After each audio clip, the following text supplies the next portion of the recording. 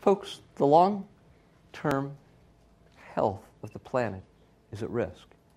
There's some studies we were just looking at that showed the average temperature of the planet could be up as much as 5 degrees over the next 50 years. The impact on the water level of a 5-year increase is stunning.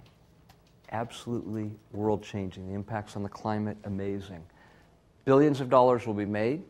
Billions will be lost.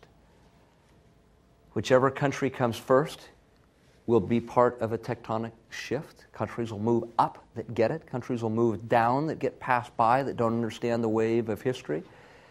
And the question I throw out to you is, what role will you play?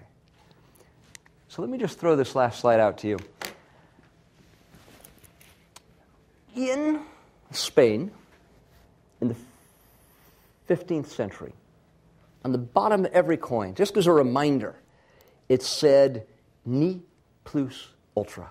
That's what you grew up with. As a kid, every coin you get, you look at it, it says, if you live in Spain, there's no more beyond.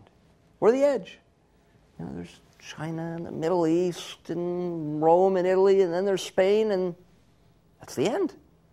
As in fall off, the edge end. And all of a sudden,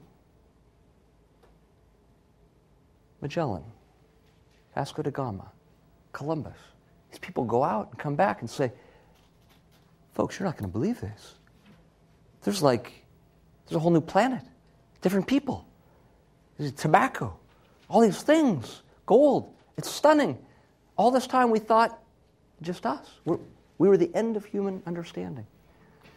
I would just submit to you. My entire life, we heard one thing. I used to work at the Department of Energy.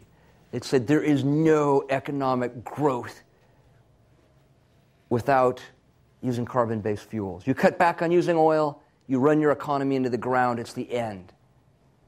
For the first time in human history over the last 2 years, California show you can continue economic growth like that and cut your dependence on oil. Everything we'd heard my entire life turned out to be false. So I come here to challenge you. What new things are you going to discover? I don't care whether you're an engineer, you want to be in the policy world. What things will you make a difference at? What new world can you discover? How can you use this Stanford education to make a change that your kids will be growing up talking about for the rest of their lives?